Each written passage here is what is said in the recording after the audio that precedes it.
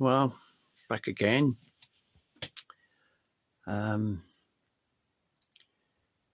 Recently, I was thinking of Oliver Dowling, who I knew from when I had the Tubular Gallery before Triskel Art Centre in Cork. And Oliver Dowling worked for the Irish Arts Council and also had his own gallery, the Oliver Dowling Gallery in Dublin. He passed away in January of this year, and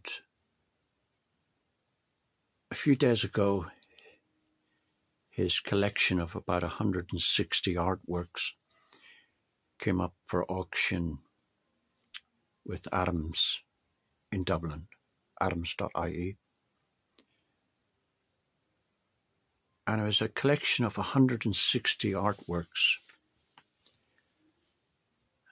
And I was looking through the collection, and it made me think of the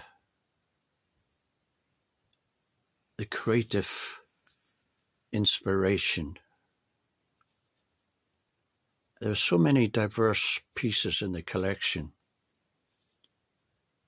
A third of them were by the Irish artist Cecil Keane. But the other works was such a selective mix of really enticing works that Oliver had collected. And he was a consultant, he was a friend, he was amazing. He helped so many artists in Ireland. And as I said about the creative process, and I was looking at the collection, and it's there to be viewed in past auctions, 2024. And for those of you who make art, like myself, and for those who would like to make art, I was thinking about the process. And I remember as a child, or a little bit older, not a child, today's terminology is kid. For me, that's still a baby coat. But anyway, I was about 7, 8, 9, around that age. I don't know. But I can remember going into the countryside and taking paper with me and actually drawing. And at the time, I didn't really know why I was doing it or how the concept came to me. But it was something within, as most children do. They draw. And they like making shapes and whatever.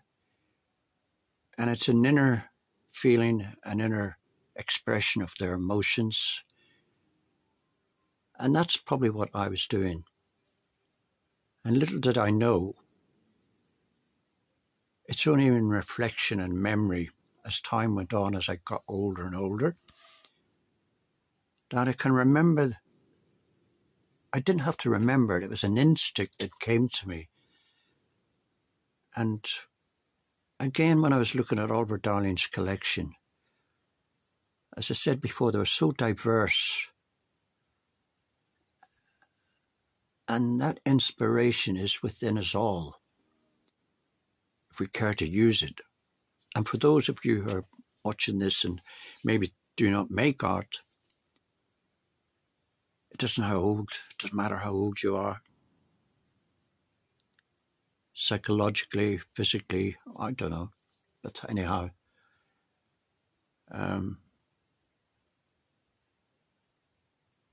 it's just good